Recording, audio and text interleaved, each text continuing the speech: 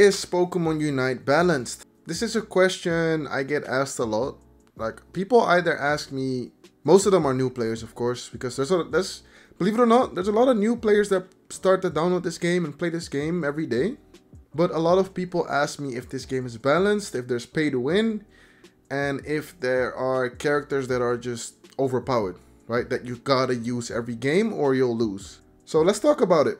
Without further ado, let's get right into it. Be sure to like, sub if you're new, and let's go.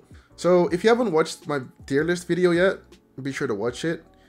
But I basically go over the characters that I think that are OP.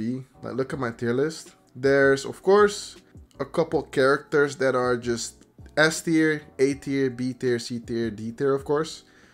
Why I have like all these legendaries at D tier? Because honestly, they are actually like they're actually overpowered. Like, it's dumb. But the balance has been a bit better. So also with the addition of draft, which in draft, as you guys can see, there's a lot of stuff on the screen, but in the top left and in the top right, you see bans. So basically, all the legendaries that there are, you can ban them out. So they're not going to be in your game. The issue with that is you gotta be 1400. So when you reach master rank, there's points that you got, and you gotta keep winning to get 1400. Eventually, most people will probably get it because it's honestly not that hard to get by the end of the season for anyone. And you'll start seeing more draft games because everyone has to be 1400. And to be honest, I've been getting way more draft games as of recent.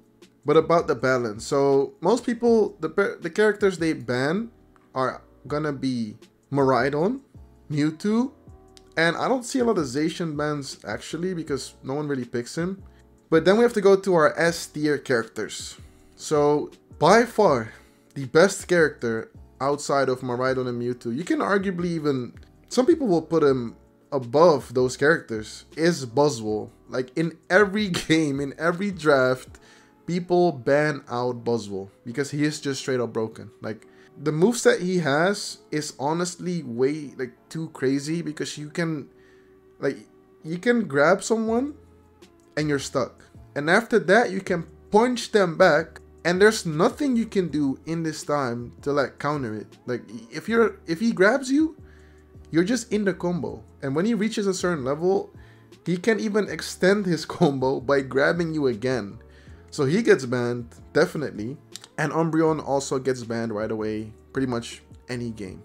Then you got two more bans, and then most people will either pick like Miraidon, Mewtwo.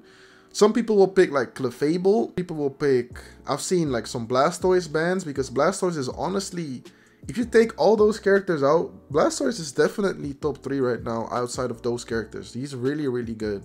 Some people like they ban 𝙀𝙓𝙋𝘼𝙉, but there's like, to answer the question if this game is balanced, if you're in a draft mode, I would say yes, because you can ban out the stuff that is overpowered. Outside of draft mode, when you're just playing with randoms, maybe you're playing in a lower rank, which is fine.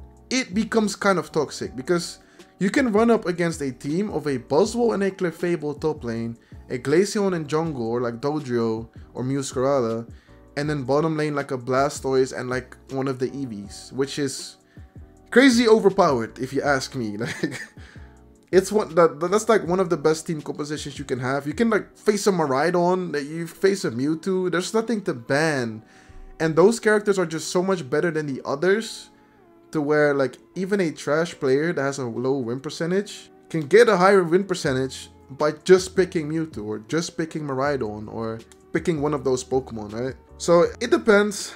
Like, in normal, I think it's kind of unbalanced, but like with most games, it's hard to like have a perfectly balanced game. I'll give it to Pokemon Unite though, because there was a time when, I don't know if you guys will remember it, it was the worst time maybe in all of Pokemon Unite, definitely when I played, but when Mewtwo Y came out, even X, but when Y came out, it was just terrible. We had to play for like months with Mewtwo Y and Blissey, and it was just stupid.